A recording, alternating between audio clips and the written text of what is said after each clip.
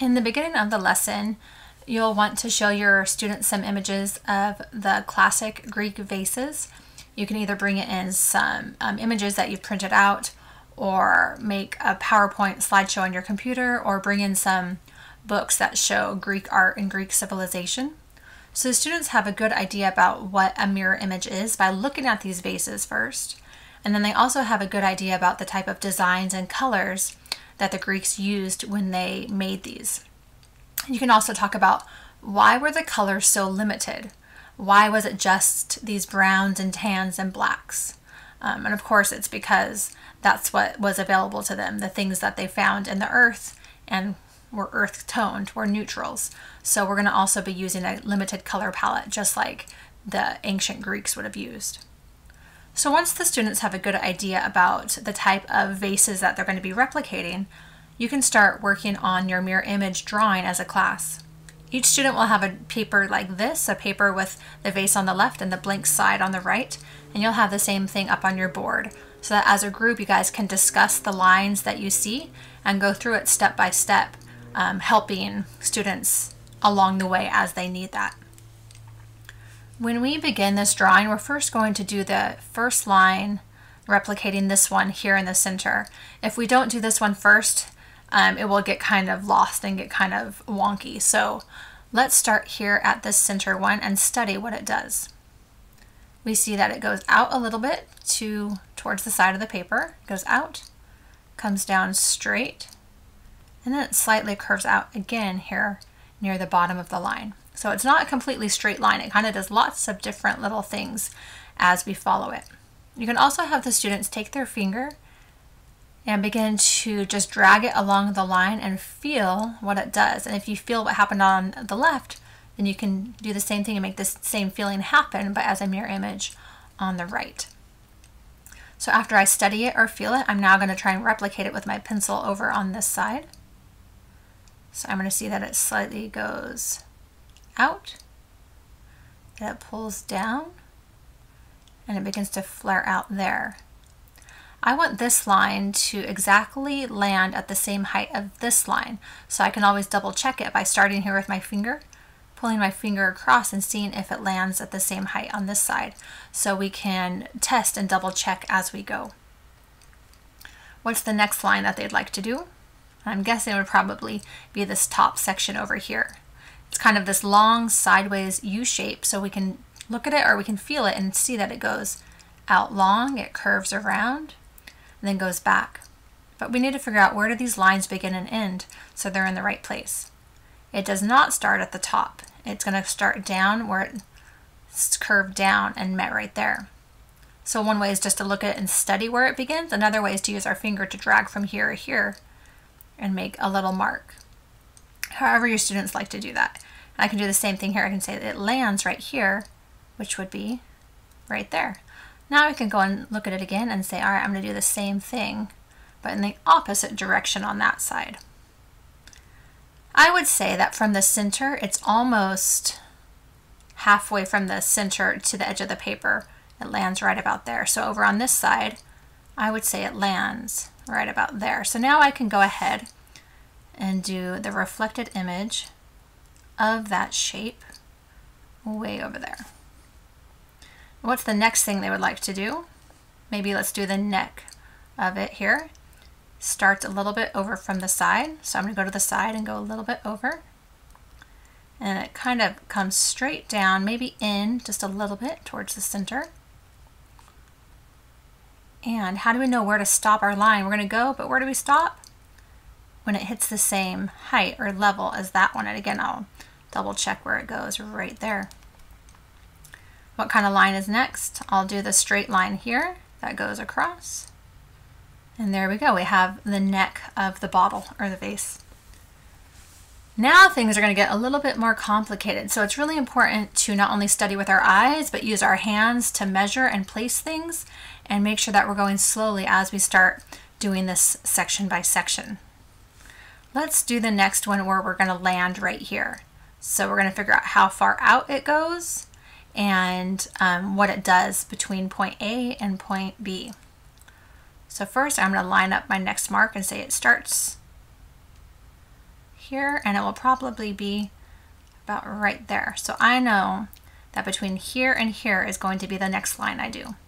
But what does my line do? What kind of line is it? It's a curved line that goes kind of down, out, and then plops down at my point B.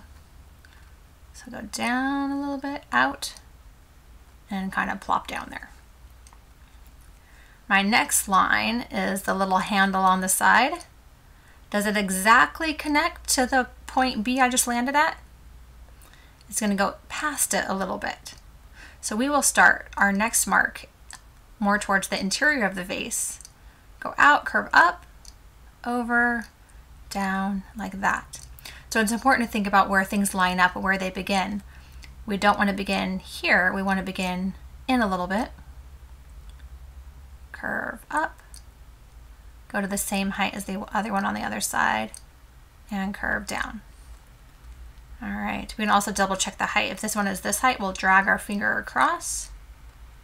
Is it about the same?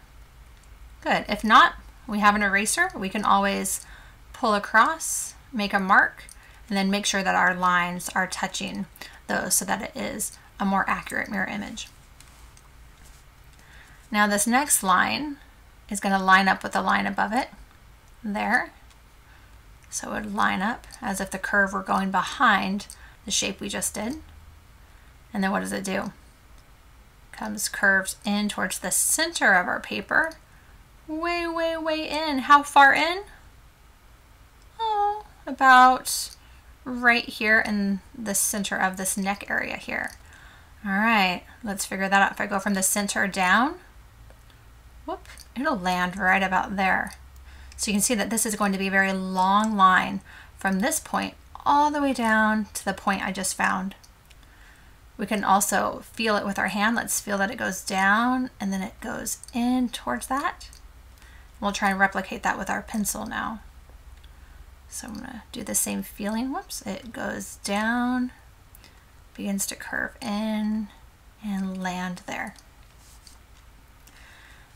Now we're going to do this stand or the foot of this vase. It has lots of different components. So even though it looks complicated and there's lots of different lines, we're going to just go line by line. And that way, right, we can do it. If we just go section by section, we'll eventually get the full picture. Let's begin at this point that we just landed at and figure out what we do next. Let's do a straight line in and connect to what we have over there. And then now let's figure out what happens over here. This line curves out. So this one will also go out, but towards the other side. Curve out. And then we'll just start again with the next line. This one goes out straight and curves down. So I can go out straight and curve down towards the other side. Same thing, goes out straight and curves down, but it's similar but not the same. This one is larger and further out towards the edge of the paper. So I have to make sure that I'm looking at how does this size relate to this size, even though that's going to be larger.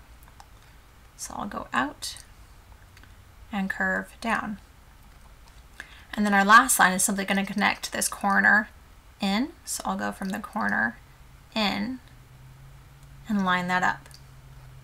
So now we have the vase completed, and obviously they can go and clean up some things. And for example, this line is a little funny, so I would clean that up with my eraser, even feel it again and try and do it more correctly again on this side.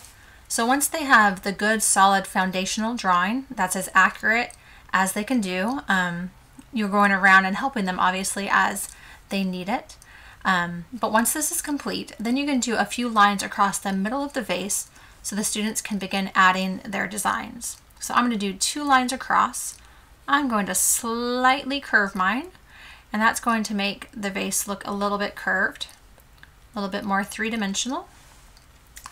And now I can start adding designs in the different places. So I can go into individual handles or rims and add some things in there.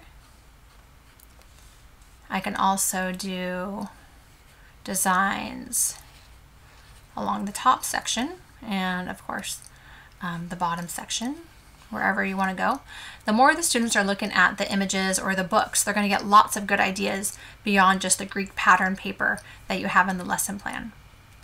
And a lot of times on the vases, they had images of people doing things, or of animals, of mythological stories happening here in the middle of these decorative sections. So if the students wanted to, they can come up with a scene and begin to draw either people doing things, or a scene of animals, whatever that looks like for them, and have fun with creating that in the center. When they begin to color it in, make sure that they only have the colors that the Greeks would have used in their vases. So the blacks, the tans, reds, things like that. If you give them the whole rainbow of colors, you're going to get pink and blue vases, but we want to stay as traditional as we can and work within those earth tones.